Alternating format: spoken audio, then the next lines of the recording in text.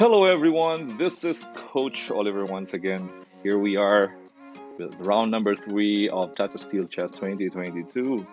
We have the best game of round number three between Vidit Gujarati against Daniel Dubov from Russia. All right, this is quite intriguing because last night Carlsen won over Giri. Okay, and we all know very well that Vidit works for Giri and Dubov works for Carlsen. Right? So that means this game is a sweet revenge. Yeah? Sweet revenge in a way. Um, Vidit winning over Dubov. Okay, let's go through the game. Starts with e4. Okay, but last night it was a d4-1. It's a Catalan. This time, Carlsen's second, Dubov went for e4. Okay, the king's pawn. Vidit went for e5. Knight f3, knight into c6. Bishop c4, knight f6. Right. White went for d3. Okay, another sideline here would be knight to g5. Okay. Going into the fried liver, if let's say black plays d5, takes on d5, and then knight a5. So with the one d3 was played by white. Black went into bishop c5, c3, d6.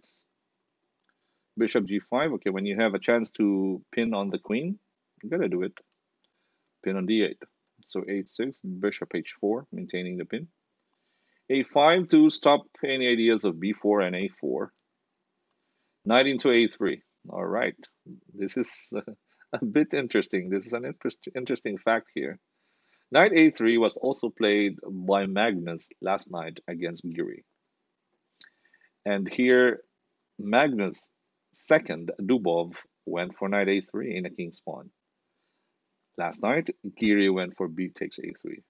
This time, Vidit was like, I will follow my friend. I'll go for b takes a3. That's nice, huh? This is a nice rivalry between friends, yeah? Okay, b takes a3. All right, white has a double pawn compensation, two bishops. Double pawn, two bishops. Queen into e7. Castle's king side. Knight b8. Okay, rerouting the knight from c6 going into d7. Pawn goes to d4. This is an important reaction also for white since the king is still in the middle of the board. Black is still uncastled. Knight b d7. Rook to b1, controlling the semi-open file, the b file. Yeah. g5. Okay, very dynamic chess. Yeah. No castle. Vid-it is going for war. Yeah. So bishop into g3, knight takes e4. Queen c2, f5. Vid-it wants fire. Yeah, fire on board. 5. Outpost on e4. Good scope with the knight, centralized knight. Pawn protects it. Okay, but king is a bit dangerous on e8. Takes on e5, takes on e5, rook fe1. Black cannot castle because the bishop is taking away the g8 square. Knight takes on g3. All right. Takes on g3, e4. Reinforcement, yeah. Takes the knight. We have a replacement on e4 now. g4. Okay, this is a bit dangerous for black since this pawn on f5 is protecting e4. The rook on e1 is also attacking e4 and the queen. And this is in the line of the queen and the king. Yes. So black has to be careful, and black had to play knight c5, protecting the important e4 square. Now knight e4. Okay, putting more pressure on the f5 pawn or that square on f5. Rook f8, protecting f5. Yes. Takes on f5, bishop takes f5. At least the bishop and the knight is still protecting e4, rook protecting the f5 bishop. Nice rook takes b7 by Dubov. Wow, this is fire on board. Now, in the game, rook f6 was played. Now, let's take a look at knight takes b7. What happens if the knight captures the rook on b7? Here we have bishop to b5 check. Yes, you cannot put the king on d8 here because it's going to be a double attack with knight c6, right?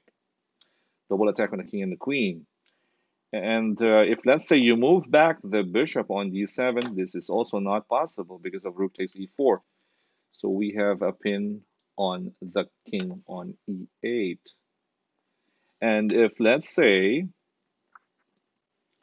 after king, let's say after bishop b5, if you play king to f7, then white has knight takes f5. And this is not so good for black. Okay. And Vid-it found the only defensive move. This it only shows that Vid-it is also an elite player. By the way, with a good performance here in Tata Steel, Vid-it has a chance to leapfrog Anand as India's number one. Okay, so rook to f6, queen to b1. All right, double up on the b file is getting a bit scary for black.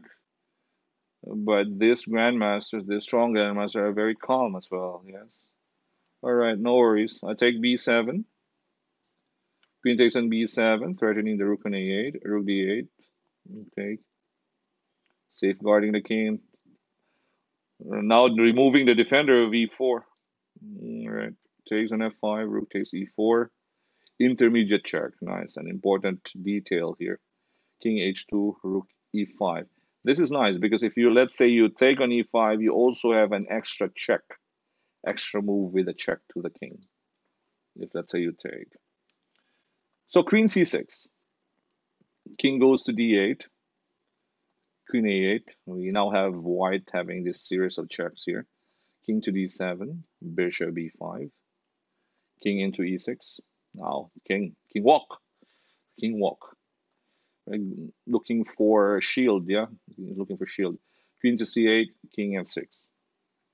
Queen goes to h8. I will follow you. King f5. We have to keep an eye also on the rook. Right? You have to keep an eye. The king has to protect with this king and the queen. And on the next move, unfortunately, white played the biggest mistake of this game. Yeah, white made a big blunder with f3. Okay, but you cannot fault white also in a position like this. Probably he also wants to go for the win. Yeah, with uh, this position of the king on f5. Yeah, he probably felt that, oh, my king is safe on f2. Black's king is so dangerous on f5. Yes. So white was very optimistic. You cannot be over optimistic also in your game because that gives you a very big problem here. Now in this case, white was too optimistic. He played f3. Actually, here white can go for perpetual checks with, let's say, go back to c8. Yeah, queen c8 check. Yeah. If king f6, queen h8. Okay, but after queen h8, probably white might have missed. Okay, let's go back. Yeah, when the queen was on c8, okay. Probably white must have missed that this is not possible.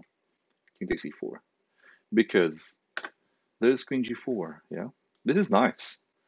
King to d5, queen c4, king d6, and it's a mate on c6.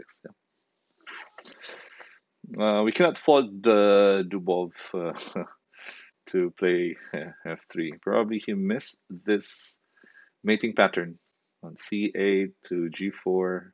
Right. Look at the. Okay, let's look at c8 first. Yeah, from c8 to g4 to c4 and c6. Triangle. So the biggest mistake. Well, everyone makes mistakes, and in this game, it is Dubov who made that final mistake that cost him the game. And Vid-it pounced on it. Yeah, that's your window of opportunity. Take it. Rook takes e4, takes. The king is pretty safe. The rook is guarding d4. Queen is guarding the a file. Okay. Queen a8 check. King goes to e3. Bishop on c6. Queen e5 check. g3, g4. Now threatening queen to h5 and queen h1 mate. Queen a7 check. King d2. And here Dubov resigned. Okay, for example, we continue with queen f2 check. We have queen e2, right? Just simplifying. Or you can even, if you want, you can also capture that pawn on c3 since there are no checks after that. The queen is guarding e3, is guarding c5, the pawn is guarding f3, e1 is also guarded, no checks, and it's gonna be made soon with queen h5 to queen h1. All right. And with this win, Vid-it now is leading Tata Steel after round 3. He is the solo leader of the tournament. And he Vid-it with an uncastled king. Alright. Sweet revenge for Vid-it this time. Winning over Dubov, who works for Magnus, where Magnus won over Anish last time. And I hope you like our presentation for today. This is Coach Oliver signing off. Bye bye, everyone.